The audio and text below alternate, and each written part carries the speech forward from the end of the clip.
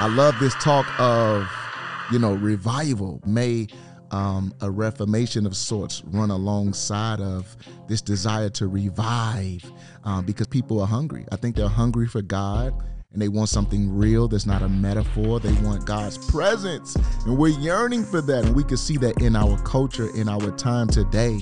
And as we celebrate that, I also pray that God will cause us to think and to reconsider some of the things that we've overthrown as a contemporary expression of Christianity, because we are longing for that nearness and that closeness to God. And I believe the Word of God and His sacraments are what we're longing for. And as we move out into the world, regularly being visited by our Lord in this personal way at the Lord's table, I believe many people will move out into the world with a new confidence, with a new assurance, and getting busy serving neighbor out of the freedom and the joy of the gospel. So Lord, please hear our prayers and continue to move in our day and time, not only in our hearts, but in our minds and in our vocation as we get busy, knowing that you are for us, that you are present with us, that you would never leave us nor forsake us. Amen.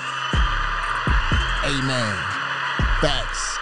Yeah, what up, though? Listen, we stopped the video to let you know we moving over to Nearness Academy. So if you want to see the rest of this podcast, type in Nearness Academy in your YouTube search box and you're going to see the rest of this content. Tap in.